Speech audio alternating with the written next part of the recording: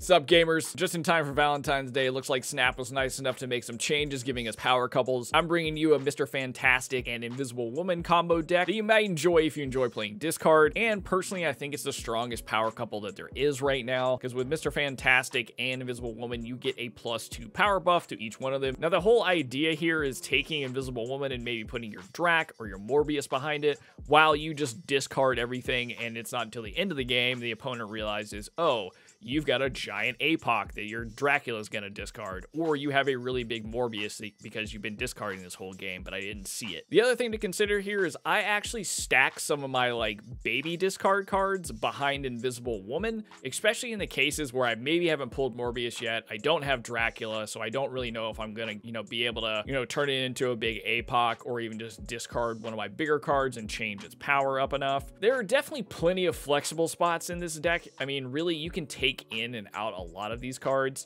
The biggest one being Meek. You'll hear me talk about it in some of the games. I do feel like there are some instances where Meek is acting bugged, but I don't know if that's true, so check out some of the games and let me know if I'm just faded. I think a good sub-in for Meek would probably be Black Knight. If you have it, this is going to be a much better card to have in this deck. The other card that you could put in here is definitely Sunspot. It can be helpful and give you a little bit of extra power on the board, or you can just discard it. So definitely give this deck a shot. I think it's a lot of fun if you like discard and it has like kind of a weird feel to it with the Mr. Fantastic plus Invisible Woman stuck in here, giving that extra Valentine's Day buff. Let me know if you enjoy the deck and check out some of the gameplays next. All right, so we got a Invisible Woman off rip, which is nice, and we have MODOK, so that's our big discard engine. But what we need is either Morbius. Ooh, you are discarding things as well. We need Morbius and or Dracula. All right, we do get the Mr. Fantastic and Invisible Woman combo on turn 5. Cards are going to cost a little bit more. These locations are absolute garbage, so that's not super great. They are hella running. They must be running a hella if they're discarding something like a death. So I might be in trouble here. This may be a really hard matchup with this deck because it's a little bit of a weird one. But we can do this. I think this makes the most sense. I don't really care about Vibranium Mines because honestly, it's more fodder to discard. The only problem is I'm not running Morbius right now. And because I'm not running Morbius, that puts me in a terrible situation. Okay, so let me play this out. We're gonna do one of these. So Blade's gonna hit Lady Sif, and then Wing is gonna hit Wolverine. Hopefully Wolverine either goes mid or right. If it doesn't, it's not the end of the world, but it's gonna make it, what in the hell, harder to win. So now we've got Lockjaw, so they're definitely doing some hella shit. Or like some Ghost Rider dipping. Okay, of course that goes to the left, so he is at a 2. Okay, I got MODOK and Meek. So I'm really not playing anything this turn. I could throw Meek over here. I think I'm just gonna have to throw Meek over here because we need Meek to fly over to this right side. I'm probably gonna get a Vibranium Rock. Yep, okay, so there's the Ghost Rider and that Magneto's. Nobody to move, thank the Odin. Okay, this might not be bad because we never wanted to win this lane. Never wanted to do it. This is where Meek could actually chalk me if I don't do this right. But I think this is my only option, and it's not really a great one. I need Meek to go to the right. All right, I think they beat me. Minions Great. Okay, that's death. That's not great. I think we lost. So GG's. I don't know if I can do the math right. So we win mid. That's fine. I don't think I'm going to win the right because Meek is not going to work correctly. Dude, that doesn't make any sense. But from my perspective, that should still count as a discard. Oh god, Sanctuary 2. Add a random Infinity Stone to your hand. Okay. Draw a card. Ooh. Okay. Well, again, I'm going to throw Meek into a random place because it just makes me laugh and it puts weird pressure on the opponent. Wow, we're getting some strange cards now. Okay, so there's Nico. I don't really remember what Nico does. It's been a while.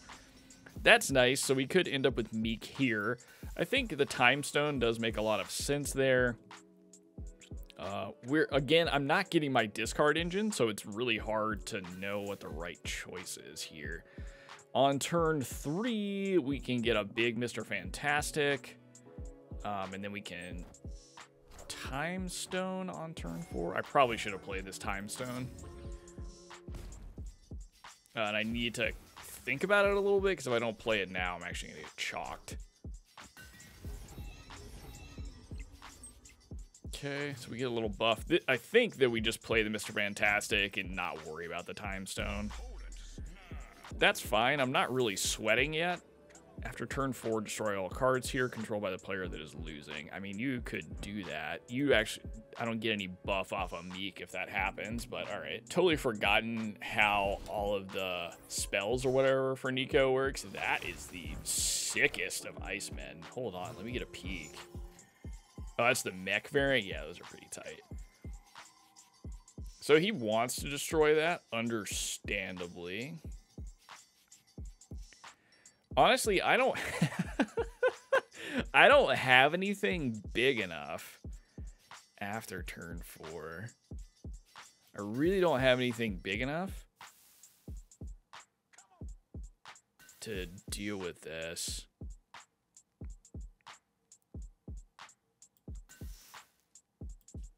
I think I might get rid of Drac, but if I get rid of Drac, I'll probably regret it. I could just throw the Hell Cow over here and discard some stuff. It's maybe not my smartest play, but we'll see. It's a big power card. I don't know if they were trying to beat me here or they were trying to give me some trash. I can't really tell. So we have no more Drac. That's kind of bad. They're going to bounce everything. That's also not great. So that's going to destroy everything from... Oh, I get myself destroyed. No. Hood's a negative card. I forgot. Meek moves. I did not even think about that for whatever reason. Okay, this is pretty terrible. I will not lie. This is a pretty bad spot to be in. I'm going to put the Time Stone here. No, I'm not. We're going to do this. We're going to do this instead. We'll discard something random at the end and get a big blade. I need that energy and card draw because right now I'm losing this game 100%. There's no way we win. Okay, there's APOC, so that's super helpful. But, ooh, hell, I've never seen this. After you play a card, move there and gain +2 if it has an on reveal. So we're going to move this. We're going to move it. Okay, so you're trying to win the left. Oh. All right, this is the final turn, right? Okay. So they've won left. No big deal. Yeah, this isn't good by any stretch. Because this is maybe not that powerful right here. What I could do is try and do a big play here, and if Meek works right, because I will have discarded Lady Sif, Meek should go to the right, and maybe that helps. It's not going to be that big of a win, though. We'll see. Let's take a peek. I don't know what they're going to play on the last turn. I'm not really sure what's going on in this deck. Obviously, it's a bounce deck, but like Werewolf, Nico, I don't know what kind of archetype this is. The Werewolf is pretty dope, and they obviously planned it out so that it would bounce. Would start here, gain the 2, and then get all the way to the left, gain the 2. Now, I don't know. This is the last turn, so they can't pick stuff up. They're basically going to have to vomit a bunch of things out. All right, so they ham. That doesn't really matter to me. I've never seen that animation. Okay, so they beat me on the right. I didn't anticipate the wolf moving again. So we definitely lost. There's no doubt about that. So we get a discard. Ooh, if this works right. No, I don't think it'll matter. Yeah, so it was just a massive overcommitment in the mid. See, again, I discarded technically 2 cards in that run right there, and then Meek did not work correctly. Because this is the end of the final turn. He should, at the very least, gain +2 because I discarded APOC once. And then I discarded, I think it was Lady Sif. I don't have my like little game thing up. So I do think that he should have moved twice, in which he would have been here and then here. But I mean, +2. +2 would have been 7, so I would have tied this lane and then probably won by the tiebreaker. We're not getting a whole lot of like great wins out of this quite yet. This is a much better start, honestly, because I have Lady Sif, APOC, and Blade. We'll just throw Miki out. I could go for the discard right away, but I don't think that it makes any sense to do that.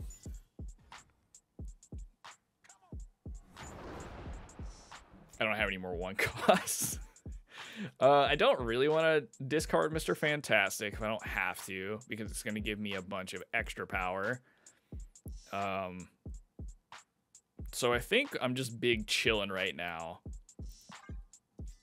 This could be a good turn 4 play where if it works out right, where I discard like a, whatever it's called, a Wolverine maybe would be good. Okay, this changes things a little bit. Because now we have this guy, and we've got some discard. We're likely to pick up more of our discard engine as we go. So part of me wants to do Morbius here and just go ahead and Blade get rid of Mr. Fantastic. That may be the wrong move, but I think based on the number of turns we're on, and they did that, which hilariously I'm likely to pull Drac at this point. Okay, so then we fill this up with Miki. I should have paid attention to the other location. That's not the end of the world, though. This is actually kind of perfect. That might be an overcommit. You've got -3 here. You might be trying to eat stuff there. So we'll try and compete, because I'm okay getting rid of Sif and, you know, clipping APOC. Because how does Hellcow work? Discard 2 cards from your hand. Ooh, that was something I actually did not think about. The luck is not on our side right now, I will tell you that much for free.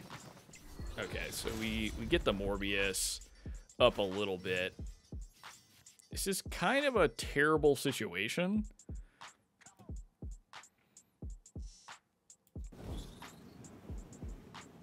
Because really, my only shot is a 16 mid to win, and then we have to play APOC left. Like, that's it. That's all we're getting. All right, so they blow shit up in the mid.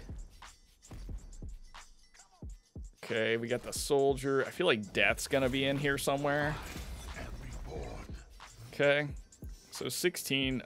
This doesn't feel super awesome. Can't I think this one I've lost, because like 16 feels very beatable. This is my only option, and because I have no other discard options. This probably is just a retreat, but I'm really not that worried about it. I want to see them play it out. I feel like they got a death, and yeah, oh no, they played a bunch of cards. Okay, there's a death, and oh, wow, we barely eked that out. I'm surprised they put the death where they did. I'm actually okay with this because it gives me more things to discard. Potentially either making Meek big. All right, so they're playing, what is it? High Evo. All right.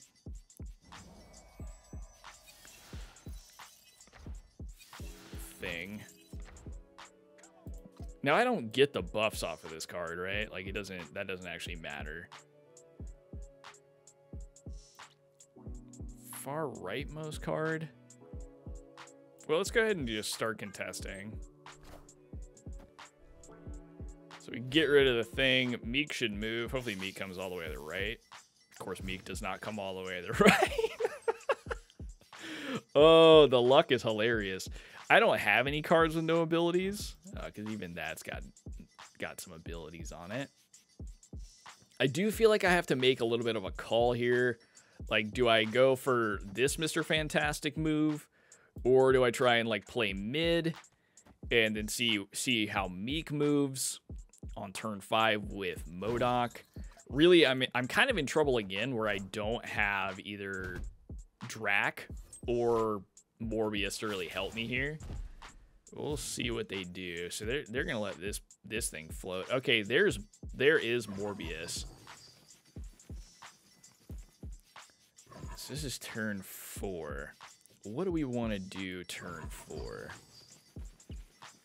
Honestly, I think this is the move. It gives me extra stuff. I'll Modok the next turn. And then we'll see how it feels in terms of what they play. I don't know what they're playing mid. Okay, Wasp. I have a bunch of stuff to discard. This is actually great. Luke Cage. I'm not going to be knocking any of their cards back, so I'm not super worried about Luke Cage. Okay, this is a lot. That's a big Morbius. So I think we'll end up just Modocking. I think they get an A-Bomb for free, which is what that is. Does A-Bomb have any special effects outside of just being free? No. That would be nice if it went mid. It did not. Okay. So 19 feels pretty good. Meek. Okay, Meek going all the way over there actually is not bad. It's not bad at all. I don't really know what the right move is. I feel like we just APOC to the right, and that's kind of all that she wrote. Because they're going to win mid, and they're probably going to try and contest right. I doubt they have anything big enough, or they're just going to throw it left. Don't really know this deck matchup all that well. I haven't played High Evo in a hot min. And they dip set. Okay. All right, so at this point, we're 2-2 with this deck. We've had some good pulls. We have some weird ones. So let's see how this last game goes and really tell us a little bit more about how this deck is put together. So I could do a bunch of things. I don't really want to get rid of my Drac, so I don't think Blade turn 1 makes any sense. Vibranium Mines is surprisingly helpful in this deck because you just get more things that you can discard with Modok specifically. Or Hellcow, or really any of your discards, but since Modok kills everything in your hand, the more things that, you know, you can freely discard, the better off you're going to be. Alright, so this is a 2-piece. I think I'm almost willing to do one of these and hide Drac over there, but what we'll do is we'll take a couple Vibranium. Oh, okay, so another High Evo deck. Interesting. So they will probably win that mid lane. Oh, that's a destroy lane. That's beautiful. Oh, that's beautiful. This is weird, and I tend to do this. Right, I'm actually gonna hide the Blade because it's extra discard at the end. It's not gonna hurt me, and I'm just gonna put Wolverine here. I know he's gonna bounce somewhere else, and likely he will end up in this far left lane. But I'm not super worried about that. Okay, it doesn't even get touched. That's hilarious. I feel like any other time that would absolutely explode. So I couldn't count on that there. We're tied this lane. It's turn 4. I've kind of got to make a decision about what 2 lanes I want to win. Right now, so that's going to give me some discard. Discarding really doesn't do me any good at the moment, if I'm being 100% honest. Mainly because like I don't have Morbius, so discarding doesn't do me a whole lot. That's kind of fine. I was never really planning to win the middle anyway. Okay, crucial question time. Does this change my gameplay in any way? I don't think that it does. I really don't think that it does.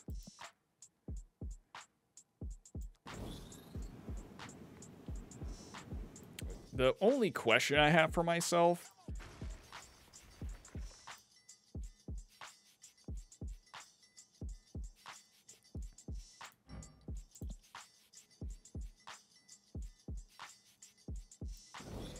because this is probably the play, but I honestly could lose out to it.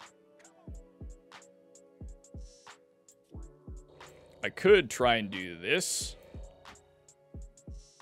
and see if I randomly win. So I've had my like 1 out of 4 shot already. Let's see what happens. This could be, you know, absolutely chalk GG's. That's interesting. Are you going to full float your last turn?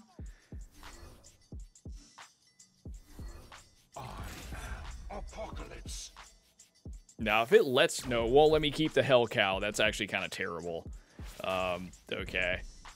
So let me see what I get for my last turn. Oh. This is so terrible because this is my only answer. Oh, it's my only shot. Okay, they throw an APOC down there. Please let it get destroyed and mine not. Are you serious right now? I do think that I might win this lane, or I'm gonna tie it, I guess. Oh no, because I hid some discard stuff in here, so we're absolutely gonna win this lane. And we're gonna win the far left too. What a strange game. Strangest game ever. But again, that Invisible Woman is just such a weird card for this particular deck because they don't necessarily know what you've had under here. I mean, hell, I forgot what I put under here. But basically what saved me in this last game was putting this blade here. I did forget about it for sure. But ultimately, pulling Morbius on the last turn, having a blade here, and getting the Dracula all under Invisible Woman was kind of just too goated to know what to do with. I did get really unlucky over here with losing my Hell Cow, but not losing Wolverine, because I kind of wanted Wolverine to shoot somewhere else. And again, they got rid of my monster with their Shang-Chi, so that happened a couple of turns early. And then, of course, they had the A-Bomb, which was great. It was huge. I barely eked out 2, and that was based on having Morbius and then having Blade and Dracula discard. So at the end of the day, this deck is fun, and I think that's what Marvel Snap is most meant to be to me. Like, I don't really care as much about the competitive aspect. I want to have fun when I'm playing these decks. For me, that usually means playing a discard or destroy deck. That's typically what I'll play. And in this case, like, the Invisible Woman was awesome. The addition of Mr. Fantastic, I honestly didn't get to see it as much as I wanted to in these 5 games, or as much as I felt like I've seen in offline play, which was a little bit disappointing, but I gave myself 5 games to see what we'd get. Like the Meek, super flexible. You do not need to keep this card in here. This is more for fun. Just got the card myself, and I'm just kind of enjoying, you know, the chaos of playing it. Although I still stand by what I said. I think it's bugged in some cases. But again, if you know otherwise, let me know in the comments if I'm wrong about how Meek's working. Can change a lot of these cards. The main staples are going to be, I think, MODOK. Like, MODOK is just the discard god. APOC, of course, is going to be super important for your Dracula. And then anything else you can kind of flex out for different discard cards. So I definitely enjoyed playing this Mr. Fantastic and Invisible Woman combo inside of discard. It's definitely, I think, the most powerful of the power couple changes they've made for the week. But let me know which power couples you're enjoying this week. If you try this deck, awesome. Let me know how your win rate goes, or what you changed, or what you know, subbed out for any of the cards, or how the games went for you.